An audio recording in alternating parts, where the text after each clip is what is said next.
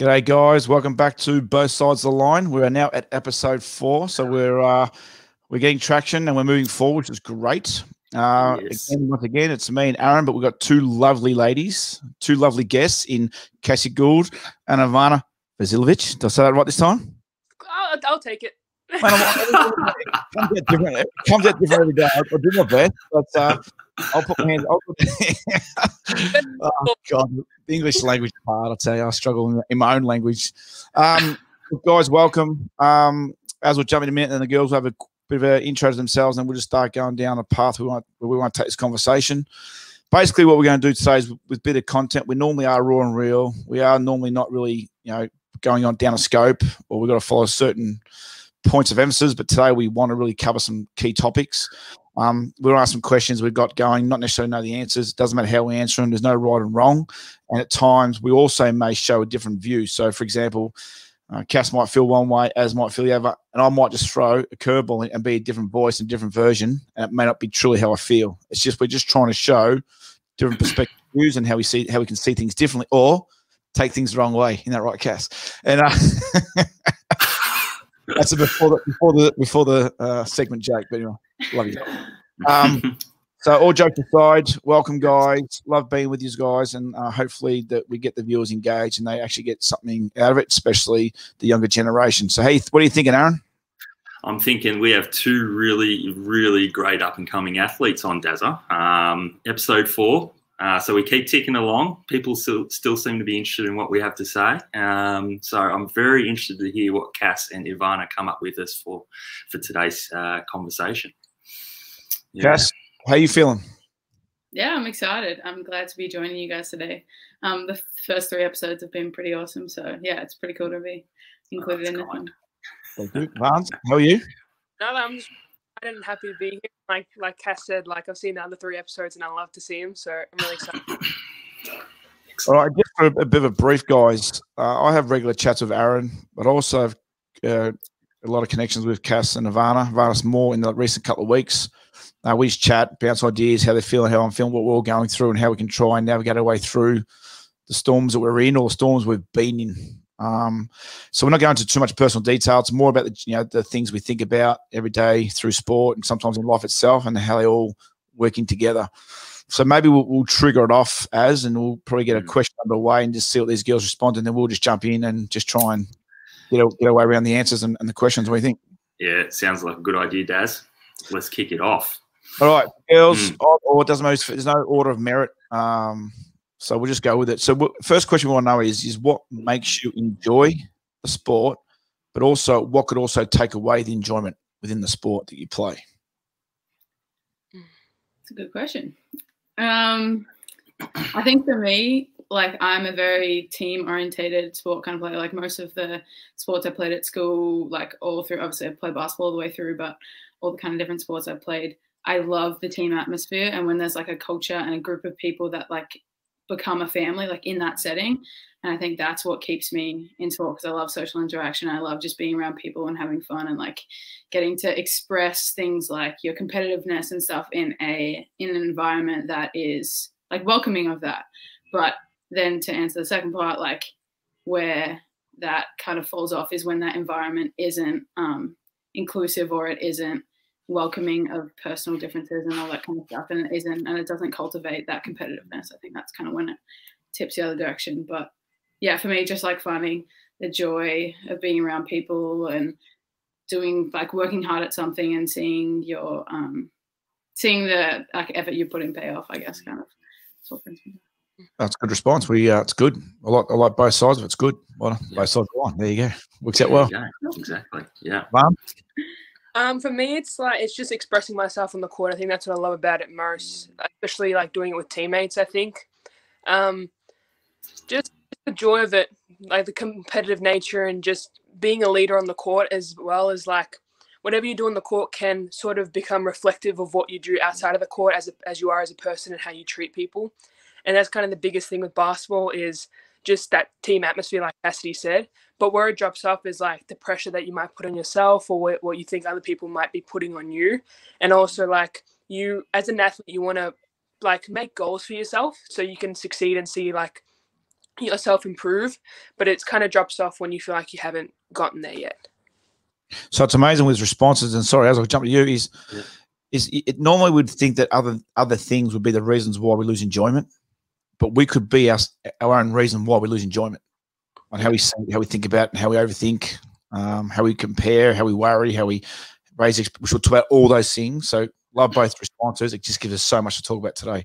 As yes, what about you, mate? What makes you enjoy and not enjoy? You know, you're a coach, you're a player. So as a generic part of basketball, the theme. What are your thoughts on that?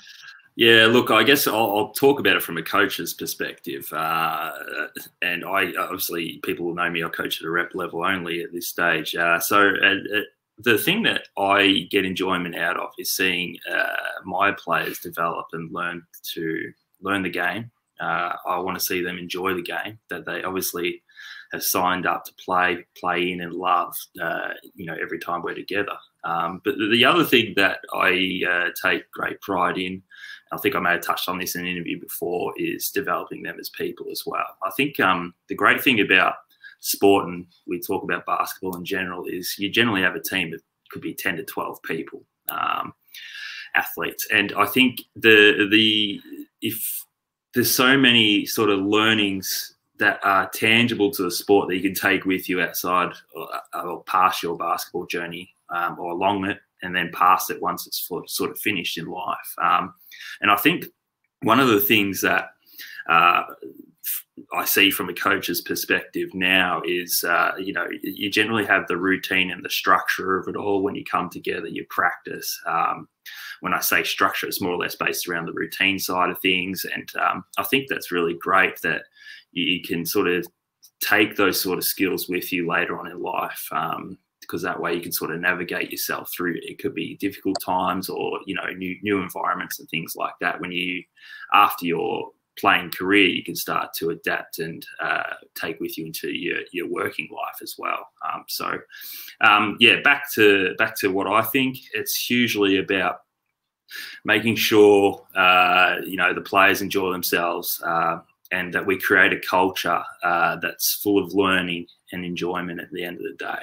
Because the last thing that coaches want to feel like they're responsible for is squashing enjoyment out of it. Absolutely. Yeah.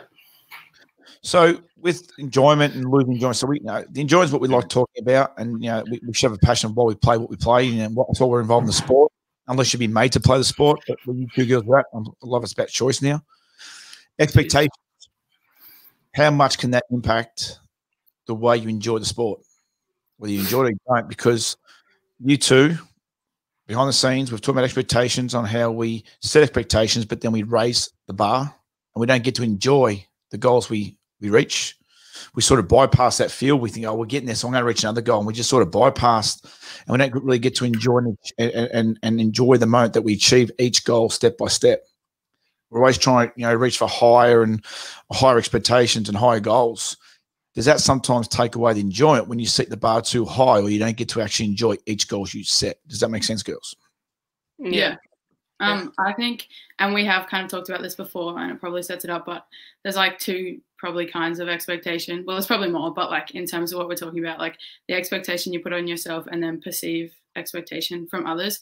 And I think I can probably talk more about the expectation of myself. And I think from a young age, like from my juniors and stuff, like reflecting on it now, I can talk about the fact that I probably set myself expectations that were not impossible, just like unrealistic, and I didn't give myself any leeway. So then that created a domino effect into frustration, and like the basketball court was a time when I had to be perfect, I had to be this, and I built all these things on myself because of my expectations.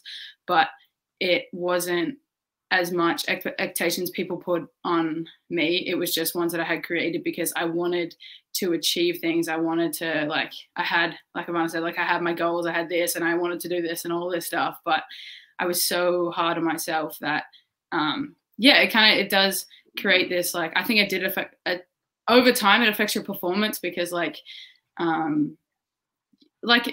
is a connection between the mental side and the physical side. So I think things like hesitating or tensing up on the court and those kind of things are probably products of like obviously I'm not a psychologist, but like products of just being like so fixated in doing everything perfect, or fixating on like I have to do this and those kind of things. And I think like for me, like if you ask me like when I was a junior player or even like a couple of years ago, like as a junior player, I had no idea that I had myself such high expectations. People might tell me like, oh, you don't have to be perfect, you don't have to be this, whatever. But like I didn't understand what that meant. Then probably a couple of years ago, I could say that I could see it. Like I'm like, yeah, I'm hard on myself, but I had no idea what to do about it. I had no idea what. And I think now I can like look on it and be like, yeah, that's creating this. So like that's, you know, kind of where you need to fix it or like talk about it. And like once you reflect on it and like say it out loud, like you can't hold yourself to perfection or to these expectations that are impossible. And like you got to let yourself, like that's when, for me, when I play my best is when I'm just like, you know, just playing like I did when I was 12 before I started putting all the expectations on myself. So like that side I can kind of talk about, but I don't know, Ivana can probably talk about the other side, or, you know. I mean, before we jump to you, can I just clarify something with Cass? Yep, what's up? The thing about Cass is, I'm going to ask you a question. I'm going to ask same thing, but we'll go a bit pop and then I will jump in. I know you personally, Cass. I've seen you chill that 10-year-old girl through your domestic. We've talked about this. Not only does it affect your performance, how much does that impact you as a person or personally? You have to go just touch, you know, just where you want to go with that. But how much does it tear you apart knowing that you're setting all these high bars and you get there, you don't really get to enjoy it, and you're so focused and you forget what I've just achieved that, and you're sort of coming and going. Does it impact you personally?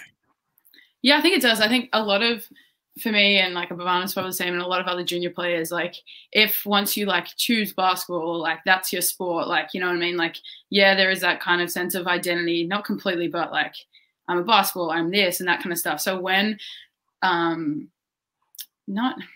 want to say like, but when that kind of like expectation and a lot of other things that like, in my case, you may have created yourself, kind of like, I think of it as like a cloud kind of covers like the sunshine that first brought you into basketball. Once that cloud kind of covers, it's hard to separate that from other stuff in your life, because like all through juniors, all you go to school, you play basketball, you hang out with your friends. Like it's a part of like your everyday life. It becomes not so much who you are, but like what you're about. And so I think, yeah, it does to some respect. It can affect both sides. Thank you. Thank you for your true. Love it. How are your thoughts on all that? Sorry, was that me? So I guess one thing you touched on was we were sort of honing around the enjoyment side of things here. And probably something to Ivana and Cass is, do you feel like as players, because we're always striving to push and improve and the perception of going to the next level around, my question is, do you feel like you have the opportunity, or do you create the opportunities for yourselves to, I guess, sit back, albeit briefly maybe, and just reflect on some of the success and enjoyment that you've had? Probably I'll ask Ivana to kick this one off. I think briefly, especially going through juniors, I don't think I ever took a time to reflect, because I've always felt it wasn't enough. Yeah. And that's sort of like, that goes back to the perceived pressure I put on myself based on what I think people might think about me. That's when I was sitting in Dad's office and I was reflecting on my accomplishments, as much as, you know, how many there were, and, you know, VC and state and all these sorts of things, for me, it wasn't enough. And I think that was a bad reflection. It was like a negative sort of thing. So especially going through juniors, I never really reflected for some reason. And it pretty like as I went and sort of tore me apart. And that's why I had to set all these goals and expectations that just, like Cass said, weren't realistic. Yeah. Yeah. How about you, Cass? Yeah, I also don't think I ever really reflected on it. And if I did, I think it was like more of just say, for example, like making a team. Like if I didn't make a team, that was a negative reflection. But if I did, or I achieved something, it wasn't positive. It was just what I was meant to do, you know? So like became like everything was based on everything I was achieving, like the enjoyments kind of slows out, because I just think like, yeah, I'm a basketball player. I'm trying to achieve these things. This is like, I'm ticking boxes, but really like I should be reflecting and be like, damn, that was like a good job. Like you did this, you have fun doing it. You like, that's what you wanted to achieve. And yeah, I think for me, I didn't reflect much as a junior player, even until recently. Yeah, yeah, and I think that's probably something, Daz, and we may have spoken about this before, Dazza, is and we don't expect everyone to sort of sit down and then sort of reflect on their successes. I mean, a lot of that can come as players start to mature. You probably see that around once they reach the age of 16, 17, 18, when basketball's really starting to turn towards that serious level. If you want to go down the pursuing the professional athlete sort of line there.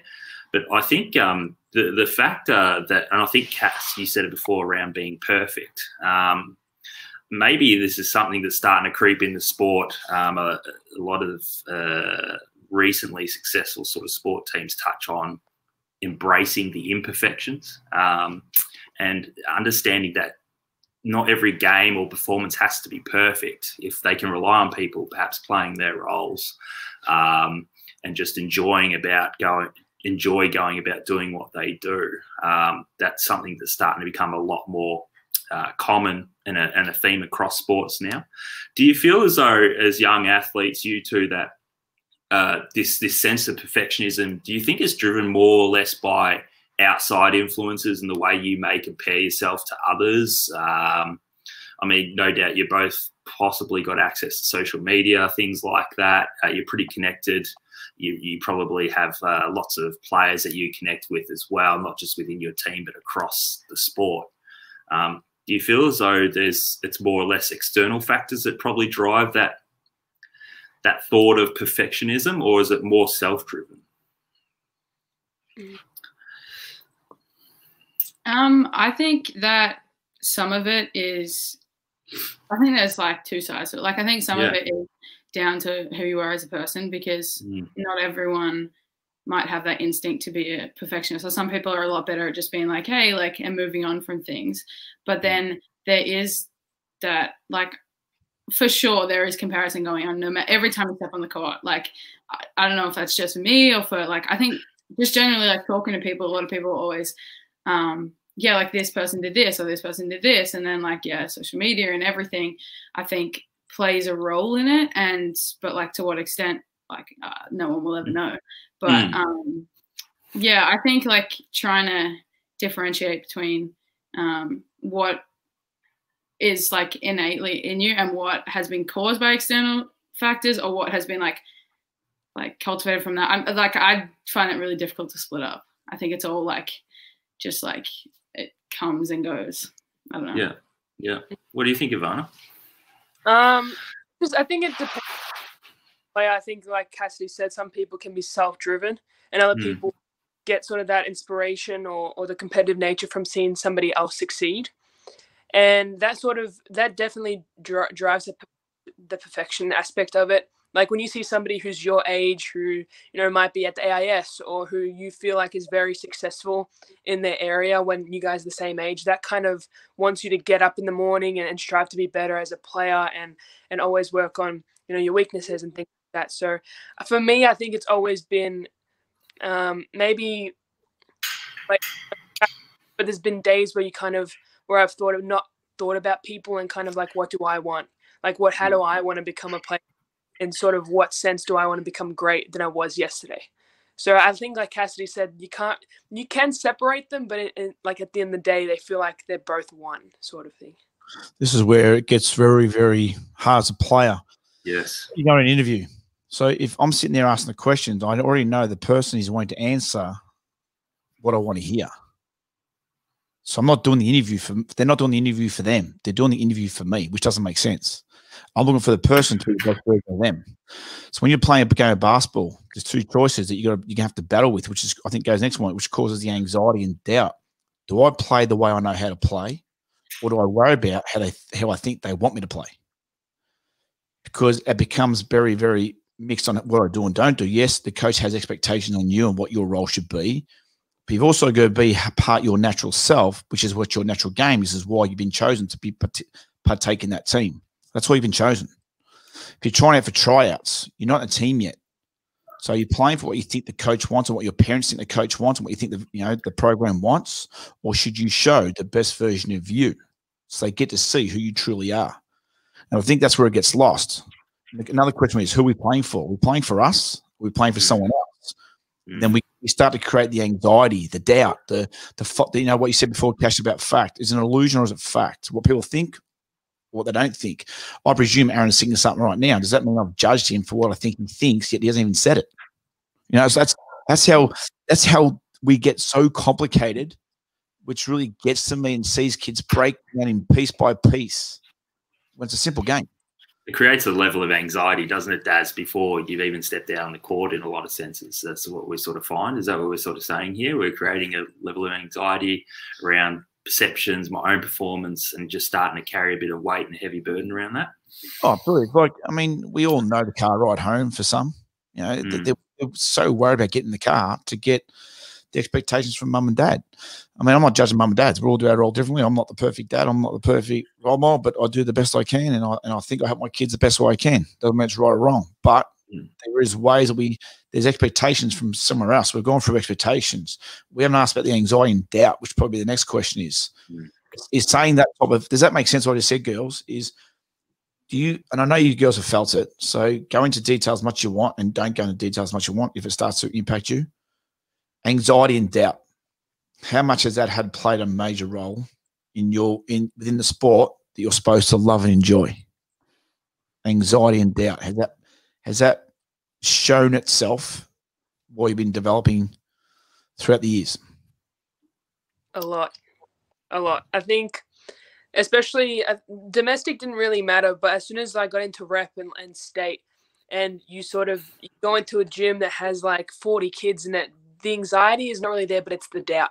And because there's only 10 kids going into a team, you kind of wonder, are you good enough? Whatever you're great at, is it enough for the coaches to realize? And especially going through juniors and every Friday night games, the anxiety is there because for me, it's the perceived pressure. And it's well, instead of me walking into a Friday night game wanting to the wanting to win is there, the competitive nature is there, but it's the back of my mind is okay, don't make a mistake, don't lose this game, don't turn it over. And it's always the anxiety, just that's what controlled the game for me. It wasn't all the hard work I've put in and being able to read the defense. It's just the trigger of, hey, don't make a bad pass. And that sort of affected the offense and the defense of it. And the doubt just has been through. The doubt's always sort of, how do I put it? It just hurts your mental health completely. You just as much work you can put in and all the hours you spend working on your craft. The moment I felt like I stepped into a tryout or a state tryout or whatever it was, the doubt of not being good enough has always it's never left. And as much as you can be competitive and play against the best people in the state, you still feel like you're not good enough. And that has completely just tore apart my whole junior basketball career. Now that I look back on it, especially now during Corona, it's just, I think of why I wasted my time doubting myself when who knows what I could have achieved when I didn't have that perceived pressure on myself. Sorry, Cass, we're going to go in a minute and Daz jump in, whatever. I'm going to ask you two girls, and then Cass, you can just jump in when you answer it. When we're so not good enough to make the team of 10, we agree? Mum and Dad say, oh, my kid's better, but that kid should have made it. Hang on, the coach's view is different to someone else's view. What the coach is looking for is what the coach is looking for. I may have 10 great guards, but I can't take 10 great guards. You might be the fourth best player, but I can't take you because of your role that I can't fit into the structure of this group. So just because you didn't make the 10 doesn't mean you weren't one of the best. Doesn't mean you weren't good enough. I could pick 5 state teams right now and they could all beat each other up. Different players, different roles. It doesn't matter. The question the example I want the viewers to hear now, Cassie Gould and Avant, I'm pretty confident you both got recalled back up sometime. Got what, sorry? Called up, which means you didn't make the team originally. Yep. Cat at the highest level. Varna at the second highest level, because we're talking about state. Cass. So did you get called back up? Going back to Varna and then Cass, you jump on with the anxiety thing and go into the call-up part. So Varna, did you get called back up to the state team? Yeah, so last year for under-20s, I got cut, and I didn't really think about it much, but it was kind of depressing for me. And then I think somebody got injured, and so I just had to step up. And I got called up by the coach, and she was like, do you want to come and play? And I had 24 hours to sort of make a decision. And so I was like, okay, instead of me sort of whining about not making it in the first place, I wanted to take the opportunity, have it and take the opportunity that I was given. So I could prove myself. And finally, I felt like I worked hard enough to be recognized, to be picked. But the thing was, as much as it was a positive thing, and I went to Canberra and I enjoyed it, and we won a couple games, lost a couple, I still felt like when I reflected before the tournament, I was like, well, I wasn't good enough in the first place. And all these negative thoughts started to come in, like, oh, I didn't make the first 10. Why was I picked? Why was I a 12th option?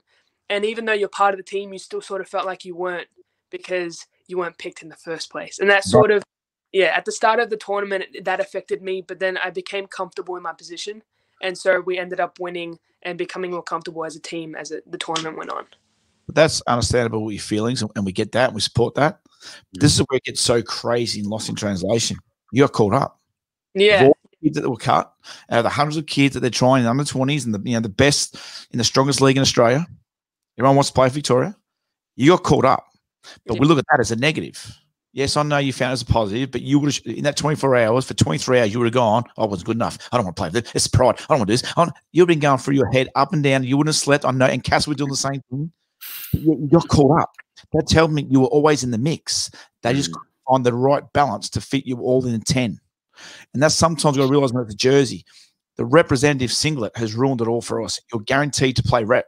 You try out, you'll make the 10th side. You'll make the 9th side. You're guaranteed a jersey. We lost what was like to actually earn and be rewarded and understand where you stand in the basketball world. Does that make sense? Because it's like it's God-given right. I'm not against not giving away 4th ribbons, 5th place ribbons, 6th place ribbons, participation medals. I'm not against that. So I'm going to be very careful what I say here. But we did lose the merit of what we're trying to strive for to really appreciate the common goal we've achieved. Does that sort of make sense? Yeah. Cass. Sorry, Aaron. So Cass. No. Cass got a call up. So Cass, can we talk about your anxiety and doubt, where it comes from? And then can you please reflect on when you got caught up and how it felt and blah, blah, blah, please. Sure.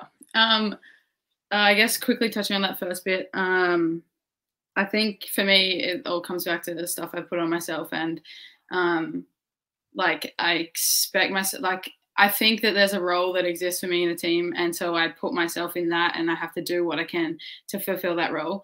And then, like, if I do anything outside of that role, it's like, I don't know, I doubt myself. Like, I think it all, I don't know, it's hard to explain because it's so interconnected. And once you start talking about it and reflecting, like we're talking about, you realize how much, like, it's what you think the coach thinks of you, what you think your teammates think of you, how you think you should play in the team, how, like, and what you've played in previous teams and all that kind of stuff. And I think that just cultivates something. But once you, like, talk about, I think the best games, like, I remember a coach last season asking me, like, I had a really good game, and it was after a string of, like, clear games where, like, I was hesitating to shoot. I was, like, a bunch of stuff because I just, even though I practiced, like, even though I worked on my craft outside, I doubted my ability every time I caught the ball. And then I had this one game where I just, like, shot the ball, I let loose, I, like, kind of had a great game, and my coach was like, what, like, why? Like, and I was like, I don't know. I, like, literally didn't think about it.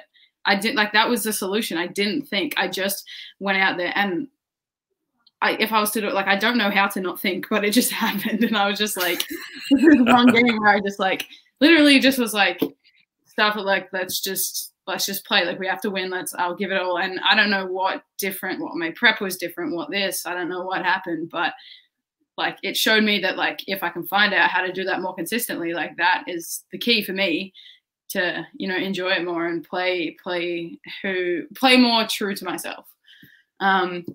And then on the call up thing, I guess, so the first example is, so the Oceania team, I got an email saying, like, you're one of the 2 people, like, we have 12, we only take 10, but you're in the 2 that if, like, other people make a higher team, then you'll get pulled up. So I was like, oh. It's a build, that's the Australian team, right? What did you say? Viewers know that's for the Australian team, right? Yeah, Australian for the Oceania Championship, which is, like, the stepping stone to Asia Cup, which is, like, the stepping stone to World. So it's just, like, the small tournament at the start. But yeah, so you get told that, so you're like, oh, sweet, like, you know, awesome. Like, well, I'm in the Australian team, but I'm, like, in that too. That's, like, if people get pulled up, then you'll represent. And I think that example, like, I spent, similar to Ivana saying, like, you spend the whole time, like, people might not think it, but people think that, like, you're the person who got pulled up. Like, you're the 10th man. Like, you know, you sit on the bench, like, you know, you're 10th man. Like, you don't play in a game and you're like, I'm the 10th man, whatever. And it wasn't until the last game of that tournament that I was like, why don't I embrace this? Like, and just, you know, like be the best towel ever on the bench, be the best, like whatever I can do, which I think I do pretty well naturally. But like, I was kind of, yeah, you get stuck in that, like, I'm like, you want to obviously be not the 10th man, like who wants to be the 10th man realistically, but like you just get stuck in this until I was like, yeah, I might not even step on the court this game, but like I've earned this, like, yes, I'm the 12th person that was in the squad, but like I've earned the right to be sitting on this bench, being at this game, like being part of this team to win an Open Round championship. Like that's amazing. And I don't think until, I think, so 20s, the next year I had the same thing. I was in emergency, got pulled up like at the last minute. And I think the only reason why that was one of the best tournaments I've ever played. And like, I did not feel like a 10th man the whole time. I felt a part of the team and I felt everything was because the coach instilled in me, like, as like when she called me up to say like, you're a part of the team, she was like, I want you in this team. Like you're my first pick. You're like my fifth, like, you know what I mean? She's like, no matter that you're like being called up because someone has like achieved something higher that's made them not be able to be in this tournament, that I didn't feel like I felt like I deserved to be there. And the result of it was like, I think I had a pretty good tournament and like we won the championship and I felt like I was a big part of it. So like, yeah, I think like that's two examples of how it can be like negatively impact how you feel about the game and like the anxiety and doubt it create. And like, if you just let it go, not so much let it go, but like it's part on you and part on the coach and your team to make you feel like you are like, I don't know what the word is, like you're a big part of the team, or like your presence is valued. Let's go with that. Yeah, that's great. I think, Dazza, I'll just jump in here. It's amazing the mindset shift that you both covered in your experiences, from being that, I'm not quite sure if I'm accepted, into, well, I'm just going to make the most of it. And then all of a sudden you felt like you were just contributing and you were playing well and you're in your element, which is fantastic to sort of see. But do you guys sort of see the journey in how your mindset shifted and how that sort of related to your performance? Can you sort of establish that right now? You sort of see that? Yeah, I think so. Like, yeah. Like just between those two examples, like I think there was probably a year and a half maybe. Yeah. And I've always told myself, like, if you get, like, I've always had it stuck in my head, like if you get cut from a team, like it's not like 10 people go to the tournament and they're the 10 best people, or 12 or whatever the team is. They're the best 10 people in that moment and who the coach thinks is going to win them a championship. And it's not like, it doesn't mean that you're like those 12 people are on a pedestal compared to you. Like it's just like time and place and this, and like that's the nature of the game we play. So I think, yeah, definitely for me, there was a big mind shift between those 1.5 years, or I don't even know how long it was. And then even till now, I think just being able to see, like if you asked me at that 20s tournament, like whether I was like being different as the 10th man compared to what I was at the other tournament, I probably wouldn't have said there was any difference. But like seeing it now, there was definitely some unconscious mind shift between those two, depending, like, I don't know why. I don't know what caused it, but yeah, between those two times. Yeah. How about you, Ivana? Yeah, I think because I'd tried out and I'd gone to like ECT from 16s to 18s to like till 20s. And I think that, you know, being cut all the time from 16s and 18s and finally getting the chance under 20s, like it stays in your head a bit, like that you're still not good enough and all that. But I think at the end of the tournament, you can see that even like for a week, your mindset changes, because as the games went on throughout the tournament, I stopped thinking too much. And like Cassidy said, like there's a game where you just don't think, but you don't know how you didn't think, like at all during the game and stuff. So yeah, there's been a big shift. Like for Cass, it's been a year and a half, but I think for me, the biggest change was that 1 week at the AIS, just playing. And then, because at first it was like, okay, I'm not good enough. I got called up. I'm like Cassie said, I'm the 10th man and stuff. But then by the end of the tournament, I became a starter and I became the 6th man. And then it kind of feeds on your confidence a bit. And then I had games where, you know, one game became very tight against Queensland and I ended up racking up 7 threes and we won by 2 in the end. It was kind of those games that you have that build on your confidence. It helped me reflect even after that 1 week. So yeah, so that's great. Go down. Amazing. Your mindset shift is amazing. I'm probably the luckiest guy around because I get to see you two personally. I get to see the mindset shift change outside off the court, on the court. Cass, in the last 6 weeks, the transformation's been amazing.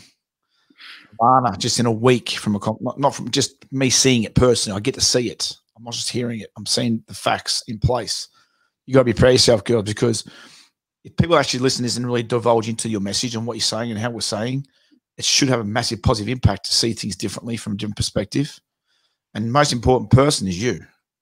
I mean, if you keep doing what you want to do and what you strive to do, then the notice will come.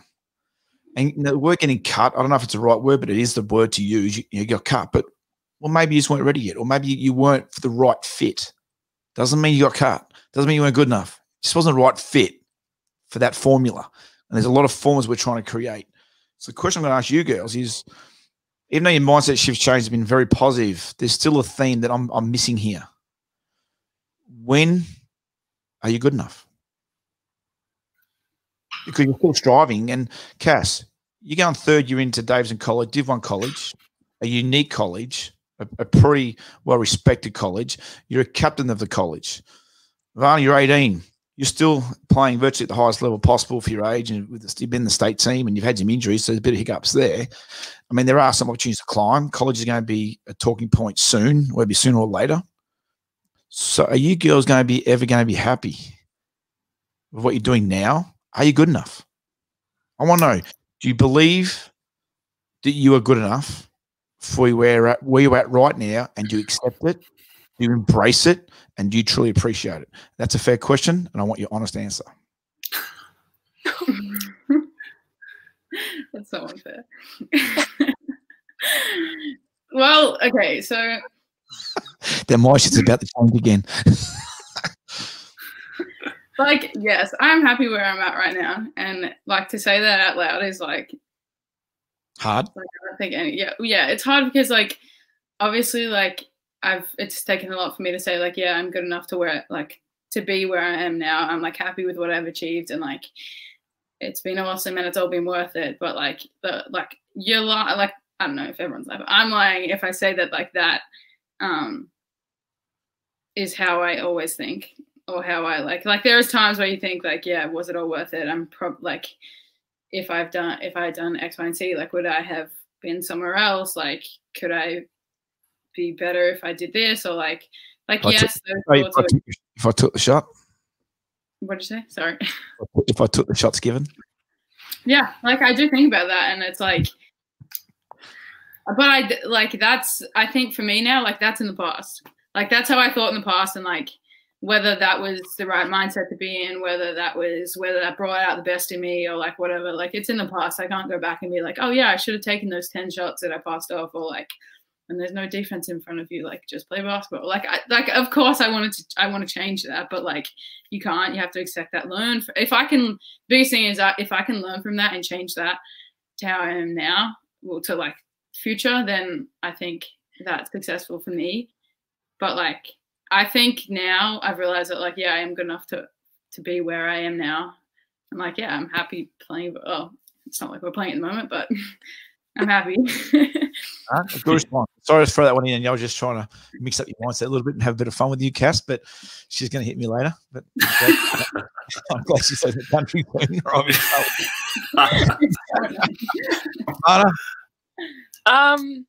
I couldn't tell you. I mean, before, probably last year after the 20s tournament, I did feel like I was happy with where I was at until the injury.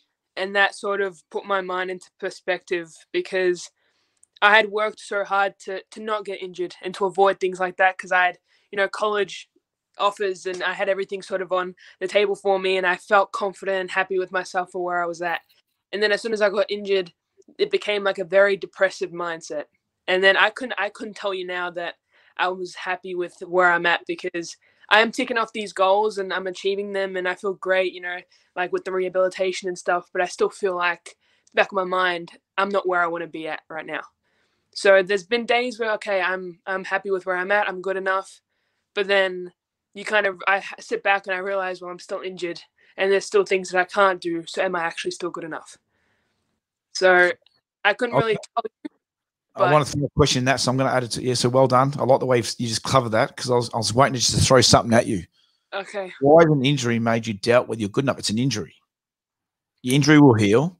You'll go through the rehab and the process and procedures. You do as much as you can to prevent that from happening again. But again, some injuries you can't prevent. It's just I land on someone's ankle. I misjudged my landing. They're preventing things you just can't cover. Yeah, you can do muscle strengthening, conditioning. You can do all the right things, but some things are just incidentally they happen. How does that change the weight that you're good enough? Maybe I'm just being debative now. I'm being that devil. I don't understand. Yeah, you were prior to their injury. You just haven't got back on court because you're not fully recovered yet, but that will come. Why would you be different from the person you were to the person you're going to be because of an injury? Well, this is the thing. The way I've always seen it is this way. Like, before I got injured, I was here with everybody. That's what it felt like. Or maybe it just depends.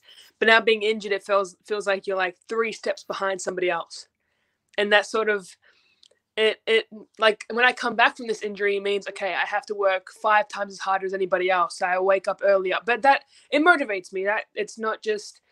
As a player, it physically motivates me, gets me up out of bed in the morning, makes me go for a run, just to improve something, like work on my weaknesses. But then when I go to bed and I'm reflecting and mentally putting myself in a position to think about it all the time, I still feel like everyone's still 5 steps ahead of me. And this... It was 3, now it's 5. Yeah, keep going. Yeah. Yeah, Ivana, and Aaron, jump in whenever. I want to have this debate with Ivana because I love her. And I think she knows where I'm heading with this. And Cass, I will do exactly the same with you because you know what I'm like. Mm-hmm. Ivana, I'm going to have to make you realise something. You might have missed the news and you might have slept through it, but we're in COVID-19. No one's playing. So you are not falling from 3 steps behind to now 5 steps behind because in the last 6 months, I'm pretty confident no one's getting traction on the development. No one's doing much more than what you're already doing because we don't have accessibility to the venues. You're doing the same as everyone else can do. They're all restricted and no one's playing game situation or real-time training. So I love you. Now, if you were talking to me about this last year or year before, I get your argument or I get your conversation. We're in COVID-19. So guess what? If you're going to do an injury or recover from injury, I'm going to say it's the best time because you're not losing much steps behind the players you think that you'll. Does that make sense or was I a bit wrong on that one? No, you're right on that one. Yeah. Just sometimes it goes I think the other thing as well, Daz, in thinking about Ivana here coming back from such a significant injury is she's and Ivana, you can correct me if I may be off base here. You're going through something where it's absolutely testing your mental capacity to train your mindset right now and get through something that's obviously it's going to take time to maybe mentally get over, but you're training that mind muscle of yours. And they say that obviously for athletes, 20% is the physical, and 80% is the mental.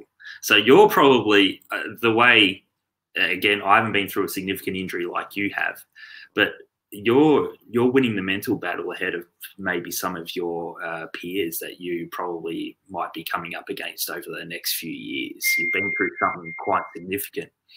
You're in the middle of COVID-19. You're in the road through rehabilitation, but that ability to train your mental and capacity in that mind muscle right now is probably 3 or 4, 5 steps ahead of your peers. Have you started to sort of see it that way maybe? Sometimes I think because I sort of see it because I've talked to a lot of people based on like my mental health, so parents and people at school and my family and stuff like that. So I feel like there's times where I do think about it and I feel like I'm in a good place mentally that I'm focusing on it more than my physical side of things. I used to always think about it. But yeah, I mean, sometimes I think because I've always felt like basketball was always this physical journey. It was always like who was quicker, who was a better shooter, who was more athletic. But now as you get older and you see how much your mental side really, really influences the way you play, that's when it kind of puts it all into perspective. So mentally, yeah, like you said, I do feel like I've might be a step ahead of my peers and stuff with the mental side of things. I think I've just always like focused on the physical things. So yeah, great. Good. Well, reflection. It was a massive learning curve in that little segment then. Well done to all involved. Well done. Yeah. Hey, I just want to touch on something that Cass mentioned before around you were the 12th person, Cass. And then you had a conversation with your coach around when you got called up, and they sort of outlined to you, look, you're a really valued sort of member of the team. This is probably the role that I see you playing. This is the fit, blah, blah, blah. How much did that help you? That conversation with your coach, the message that you got from your coach, how much did that set you at ease or sort of lift any sort of weight or burden or doubt off of your shoulders? I think it played a massive role because, like, for a coach to, like, in previous times when I've been called. Yeah. So in the first example was when I was the 12th man, it was like, I think it was an email or it might have been a call. I don't know. It was like it was like the way that things have already been done. But in the second example with the 20s, that I'd probably say, I think I was the first, I don't know how many emergencies got pulled up that it actually might have just been me. So I might have been 11th in that one.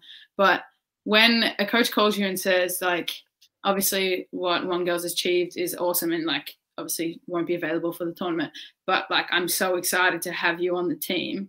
Like, for them to show that, like, if they could have, like, it's like the thing of, like, it's not, they had a team of 10 and they just, like, tacked on a couple of people that, like, you know what I mean? It was like the whole time I was part of this team that was 11 people, but, like, it just happened that, like, you know what I mean? Like, there was only 10 that could go. But I still felt like we hadn't even trained yet before this, like, before I got told that I was part of the team. Like, we didn't do any, like, training stuff before that. So I never really, like, did that thing, like, where you train as an emergency, which is, like, I think is a very tough position because it's always, like, if you're playing 5-on-5 in a drill and it's, like, you know what I mean? Like, the 5 and the 5 and the emergencies are the first sub. So there's, like, always this, like, you know when you think of who is who. So, like, obviously I didn't have that experience in that setting, but the coach did play a massive role in it because, yeah, just saying, like, that, like, they're excited to have me. They really wanted to have me. They was, like, stoked that, like, yeah, I'm, like, I wasn't the same position as the girl that got, that, like, wasn't able to play the tournament. But, yeah, she really instilled in me that, like, she was excited and thought that, like, she could make, I don't know, like, I was, like, a different, like you were saying before about formulas, like, if you were to look on a piece of paper, I would not be the replacement. Like, in no world would I have been that, like, the sub in for it. But she was excited to somehow create this new formula that had me in a part of it. And, like, I'm not just tacked on the ends. Like, we are all part of this big group. And that is something, like I was saying right at the start, is, like, if coaches can, it's coaches and players, but coaches can cultivate an environment that values every single member, no matter what their role is, like, everyone shines. And I think that obviously is so hard to do because humans are so complex and it's just, like, impossible to get it right all the time. But I think striving towards that environment where everyone is included, everyone feels valued, everyone is a part of something bigger. It's not just about your two main scorers. It's not just about the coach. It's not just about this. That is when, like, you see the best in athletes, and, like, that's what brings back the joy that you had when you were, like, I don't know, 5 or 6 and picking up a ball for the first time. Yeah. How about yourself, Ivana, just with your progression there? Like you said, you were sort of called up. You thought you were the 10th person. You made it to the 6th man sort of role. You were starting, and then all of a sudden you're nailing 7 triples in a massively important game. Was there some messaging around that from the coach through that journey?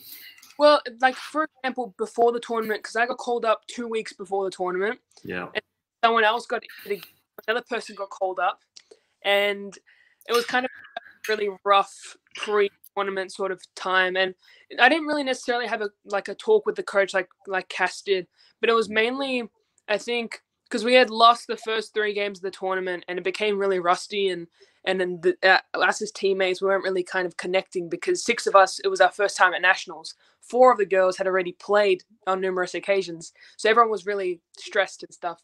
And I think it was halfway in that Queensland game, that was the next game after our losses, that my coach, we had a timeout, and she said to me, she's like, shoot the ball. Because I had been so hesitant. And, like, I'd hit a couple, but I still felt like it wasn't enough because we were down by 20. And she was like, just keep shooting the ball. And it wasn't a 10-minute talk of why I was supposed to be on that team. She just trusted me. Like, she said one sentence, and that's all I had to sort of like, to kind of, you know, turn on that switch of, okay, I'm just going to shoot some threes. Yeah. And it wasn't something that had to be so like significant, like a huge talk, but yeah, even something so small kind of makes a huge difference. And that sort of paved way throughout the other games as we went on. I mean, we didn't grab a medal in the end, but the last few games we won them all, and by like a lot. So as much as it helped, I mean, it really did help, but it wasn't at the start of the tournament. It was halfway during it. And I felt like I really needed the reassurance.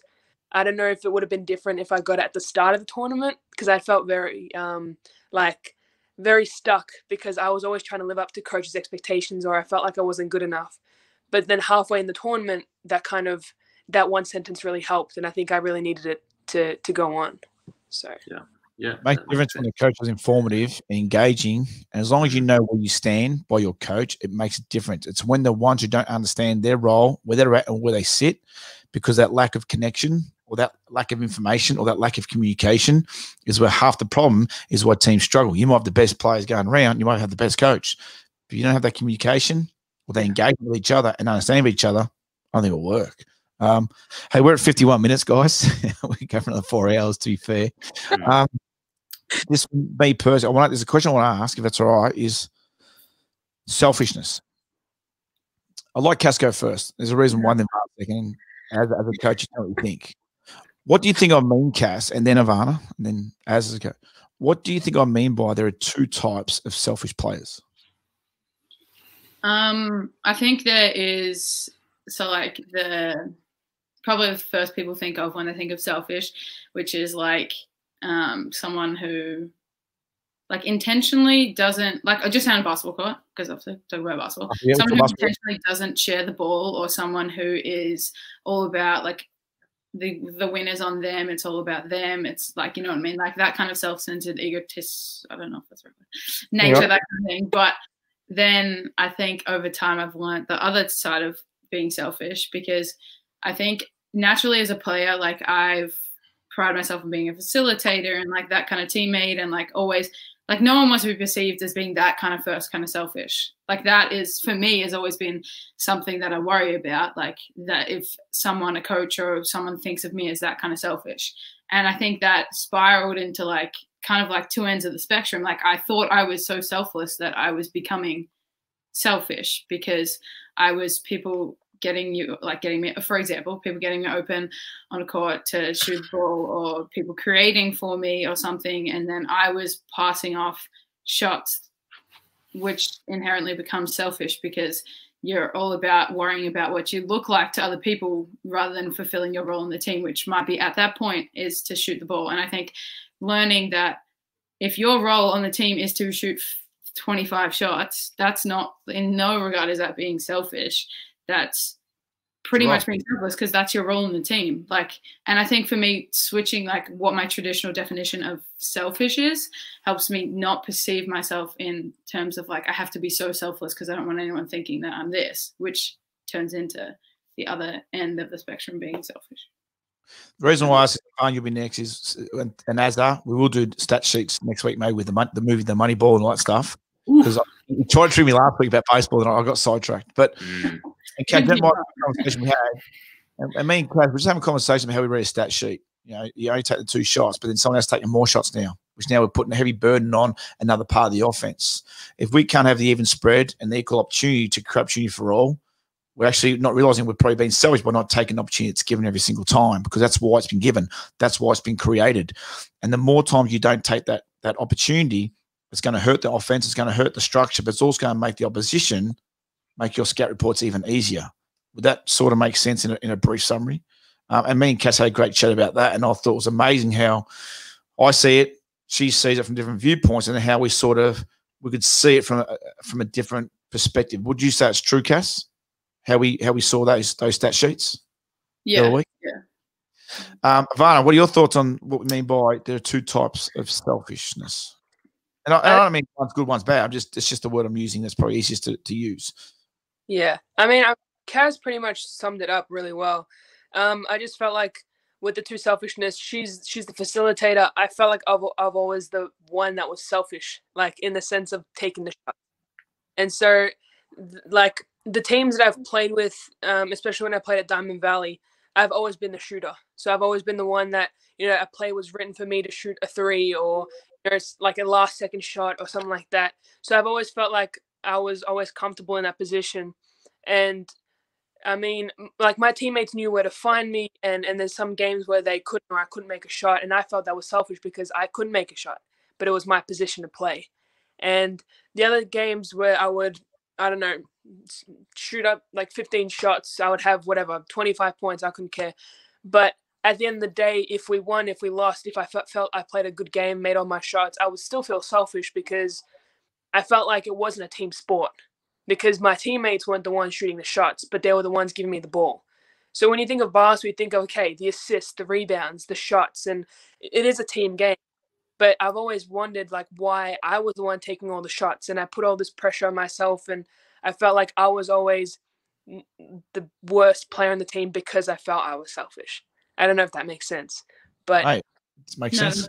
So that's kind of, yeah, that's where, yeah, Kaz, you got it. To go on to that, like, I think changing the traditional definition of selfish, because like for me, like I felt that if I did become that player who shot all the shots, that I was selfish, but really I admired that in myself, that someone could be so confident to do, like, I didn't see that as selfish. I see that as selfless because you're fulfilling your role and you don't care. Like to me on the outside, like I think someone who shoots all the shots doesn't care. Like they're just like, I'm playing, I'm not thinking about it, I'm going at it. You know what I mean? And like that I admire, but I was so worried about being that people thought I was selfish, but then I reflected, like, I don't think that person's selfish. So why am I worrying about if they think I'm selfish if I did the exact same thing?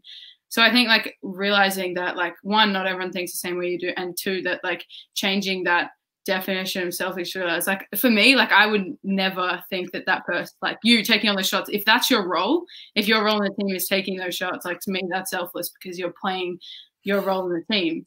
But then, like, reflecting on it, like, I thought if I did that, I would be selfish, which is so backwards. And it's such a messed up way of thinking. But I think if you look at, like, how you would see a player that's, like, exactly like you, that's taking the shots and, you know, doing exactly what they do, like, if you look at that person, like, you don't think they're selfish, but, like, you have that reflection on yourself. So I think, like, once you, trying to change that definition of, like, the traditional idea of selfish, then it helps you, like, I don't know, be more free in the way you play. That's just... If you're open 20 times, you're open 20 times. Yeah. If you're shooting with a triple team, it's literally so simple, and I don't know why I make it so complex. Yeah, we'll have a chat, mate. You're being selfish because you're not passing to an open player on the back on the weak side back entry cut. You're not giving it to them because you're getting triple teamed. I get that. If you're open 20 times, that's why you train the offense to get open to take the shot. I think is there such thing? And I'm just making this up. Is there such thing as two sides of selfish when it comes to coaching? Oh, gee, you put me on the spot.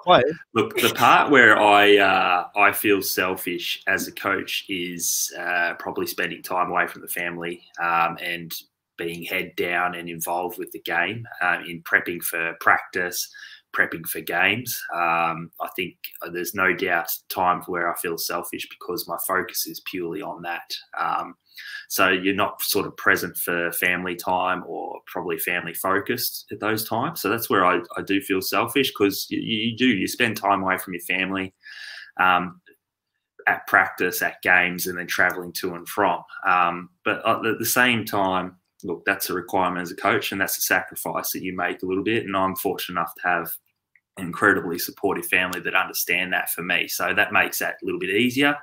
But it's something that I am conscious of as a coach. If that answers your question, Daz. Yeah, absolutely. And I'll look from another perspective where I could be coaching game day and I'm worried about how everyone else wants me to coach. Yeah.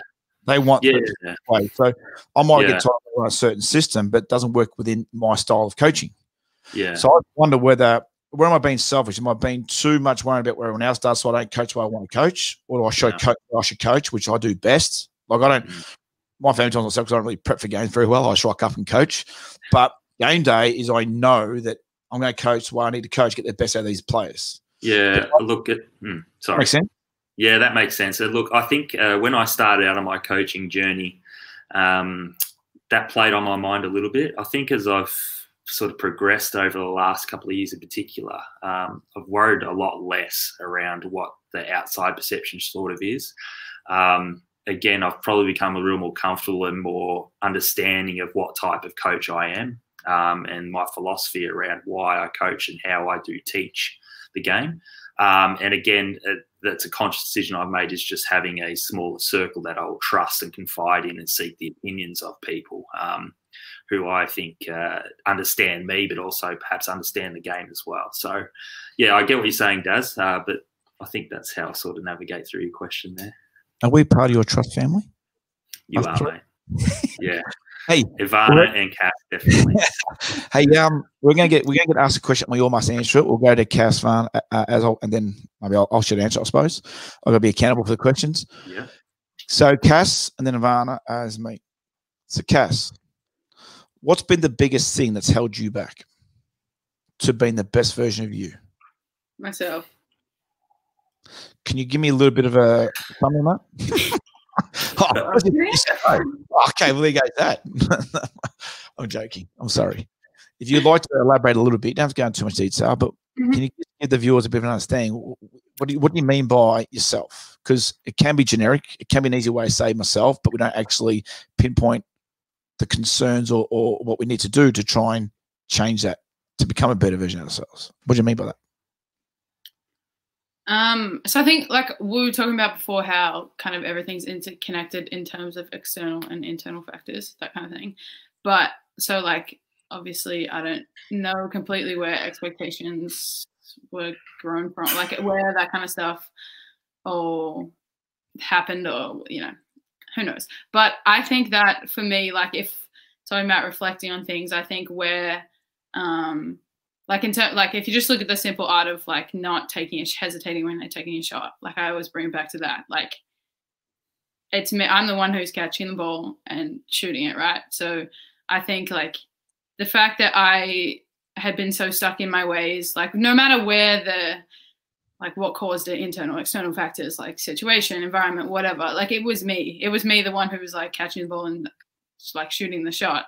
So I think the person, like the thing or the person, whatever, holding me back was myself, or is myself. But I don't, like, I'm not saying that like I'm the problem.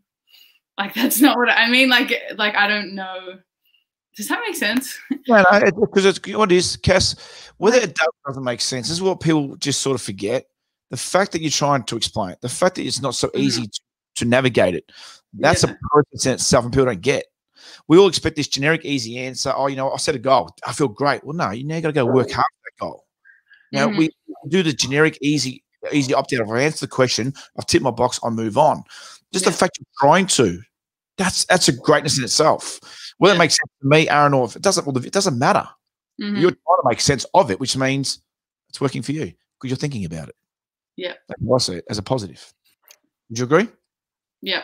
That didn't make sense. I had no idea what you're saying. I'm joking. I had no idea what I was saying. How many words were that? You're just like, this is literally going nowhere. But yeah.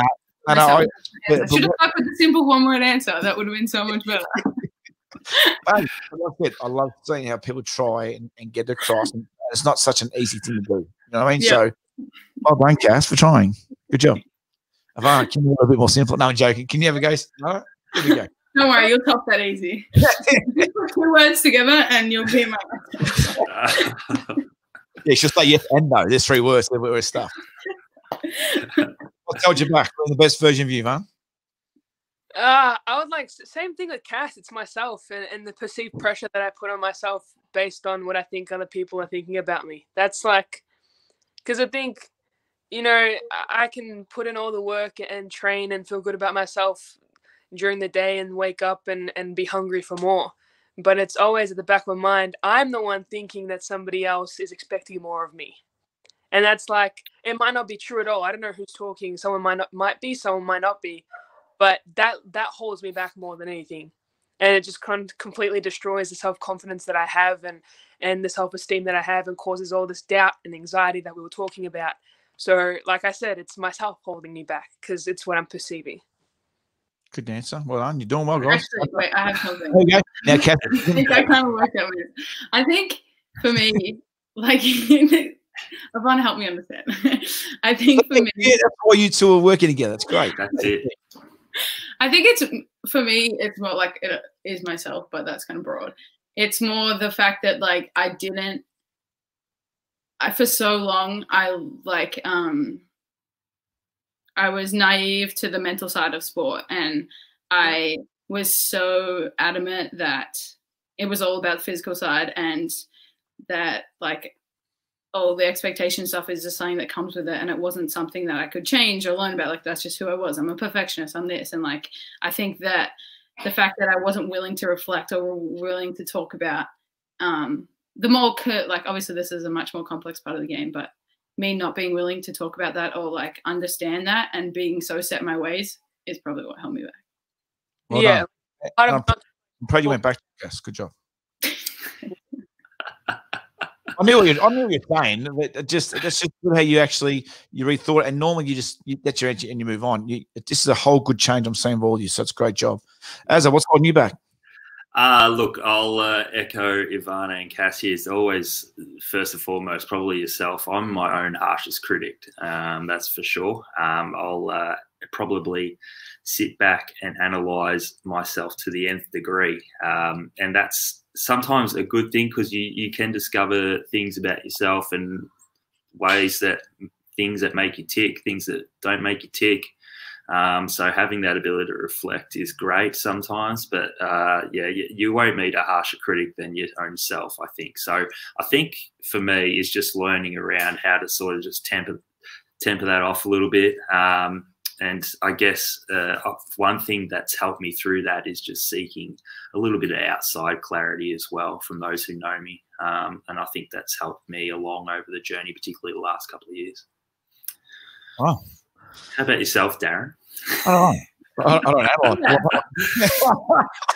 Oh, you can't say I don't know. You put us all under the hammer now, mate. Come on. Now it's time for you to step up to the plate, using a baseball analogy there. Yes. Yes, is my answer. I think my issue, and I think I teach a lot, which I got to do. I don't fulfill myself enough. So I'll set targets and goals, but it doesn't fulfill me. I always want to try and do more and more, which then ends up being a flaw in itself. And a lot of that's to do with my past. A lot of that is, I'll say it out loud, is my mental health, which will always be a battle every day. So I know that's what caused it. So I'm aware of it. I don't deal with it. I learn to cope with it, but I don't really have much of a this is about choice. I can choose to be better, but I also don't have much of a choice, because my past does always come back to bite me on the backside, and you can't change the past. I'm not going to ignore the past, because it's what's defined my future and what I've done with transition. So my problem is I don't get enough satisfaction, because I think I should be doing so much more because of what happened in the past. I don't know if that makes sense, but that's basically going to be my downfall to the day I die. So, but I'll keep going and moving forward to making a difference and make an impact. But I think I'll make more of an impact for others and less for myself. And that's probably going to be the biggest flaw. So. Selfless. That make sense? Selfless, mate. Yeah. No, that does make sense. We've gone for 4 hours, 67 minutes and 7 seconds. So, we've got to let Cass pack, mate. Yeah, Cass, to say, Cass, we haven't made, do we know when you're going home? Going back to America, sorry. Yeah, you are home. Yeah. Yeah. Is there a date you can't say yet? No, I'm leaving tomorrow. Oh, what a surprise. Are you on tomorrow? Yeah. Mm-hmm. No one's between us. All right, well, we wish you all the best, Cass. Yeah. Stay safe, stay well, have a safe flight. We know you got some good company with you on that flight from other colleges, but from Australia, so enjoy that. Ivana, thank you for jumping on board. Both you girls, you've been true and honest, and hopefully the viewers have actually seen we use the word vulnerability, as raised the other week. So thank you, appreciate you. But the change in you two in itself has been truly amazing, just the fact you can get on here and talk openly and so easily as you have done, which you wouldn't have done in the past. So we want to thank you for being a part of that. What have you got to say? And the girls can say what they want to say to finish off. What are your thoughts, Ad? Look, great to have Cass and Ivana on and opening up. It's difficult to do. So I tip my hat off to you guys. And I'm sure we'll have you on again in a couple more episodes in the future, because I think we raised some really good things around the mindset in particular. And it was great to actually see. And I'm sure when you watch this back is the start of the conversation, and when we started deep diving into your thoughts and the emotions and the mindset sort of stuff, you can actually really see the growth and the change. So well done, and thanks for coming on. Before we go to the girls, analogy I just picked up on. We're also going to realize you ain't wearing a hat, so you cannot tip your hat. Can you explain that analogy? I'll tip my hat to you. You won't wear my hat. Yeah, that's a good. We're having an analogy week, and that's one of them. Right? Oh, no, you won't wear a hat, mate. That's my heading. Yeah. Nice one. I'm thinking of baseball where they all wear hats and stuff. Oh, well, lucky it is what it is. That's another analogy that we hate talking about. It is what it is. Sorry, girls. We're ignoring you. Cass, any thoughts? Anything you want to say? Anything you feel? Anything at all you want to say before we sign off? Yeah, I guess just like obviously thanks guys for having us on, and yeah, it's been awesome to also hear it from another player that's like, obviously me and Ivana aren't the exact same age, but like we've been through similar programs and stuff, and it's like awesome to feel that, like, not that you're not the only one, because I know a lot of people go through a bunch of different stuff and like their careers take different paths and that, but it's like awesome that there is kind of this movement at the moment to like be reflective of things, obviously in a time where we have a lot of time to think, but yeah, do a lot of reflection, just talk about. And I think you guys are creating an awesome platform for people to obviously express your opinions, like nothing's right or wrong and that kind of thing, but just to like talk about the things that, you know, for so long everyone's just like put to the side and like focused on, you know. But yeah, thank you.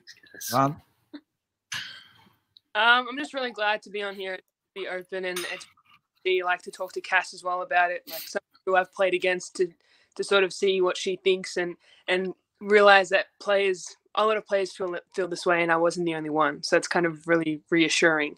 And yeah, I just want to thank you guys for having me on here and to see what you guys think and for me to express myself. I really appreciate it. Oh, we appreciate you girls. Absolutely. Just something quickly for the viewers, something coming up. Cass, hopefully we'll stick to this agreement. We haven't written it down yet. So just so you know, Cass is about to fly back to Davidson College tomorrow. She's got a massive process just to get there, especially with all the safety precautions, all the rulings of COVID-19. And then she's got to go into isolations, which she'll be by herself for 14 days, which is part of the rules and regulations. So for Cass, it's not going to be easy. It wouldn't be for anyone who had to go through that process, especially if you're up and going, always active type person. So what we're going to see if Cass will do for us is over every 3-day cycle, she's going to clip parts of the day on how she's feeling, what she's going through, what it's like. Just a real life experience of an athlete going to the transition, good word, transitioning from back to where she was to back to where she's going, and how she got transitioned back into what we call the different normal for now. We don't know if it's going to be the real normal, the true normal, or just a part-time normal. And then what we'll do is we'll upload a bit of what's going on, and then we'll sit down with her in a Zoom, maybe on this one, whatever platform we're all taught as, and we'll get a bit of chat. Hey, Cass, how are you traveling? How are you feeling? And we might have a bit of fun with it. You know, we might see, you know, she can cook for us and do a live cooking session with Cassie Gould at Davidson College or something. I don't know, nothing. We're going to have a bake-a-thon. We're going to have, hey, we should play Pictionary. So I don't know, we'll play a game. We'll play some board games, whatever. So a bit of fun. Cass, are you going to agree with this, or you all talk? You said it on this platform to make sure that I do it. I know it. Yeah, you put her on the hook here, Daz. Huh? Hey? Yes or no answer. Yes or no. Yes or no. Yes. Okay. So we'll look after that, watch that, and it's going to be fun. As always, happy with you, love you, and the girls. We think the world of you, and we love you dearly. And we wish you nothing but good things moving forward. But stay well, stay safe. That's the main things right now. And just if you struggle, that's anyone and everyone. Reach out to someone. You are not a burden. No matter what we're all going through, we need to share it so we can help each other. If I'm going through something tough, I'll still prepare to help someone else, and vice versa to others. Happy that, as girls? Happy that? Absolutely. Yeah. All right. Well, we're going to shut down now. Girls, stay on for us, and as stay on. So we'll jump off the live, and we'll debrief. I know Cass got a pack, so and get her YouTubing skills up to scratch, and then we'll go from there. All right, guys. Sounds good. Take care. Much love to all. Stay safe. Stay well. Stay strong. See you guys. Bye.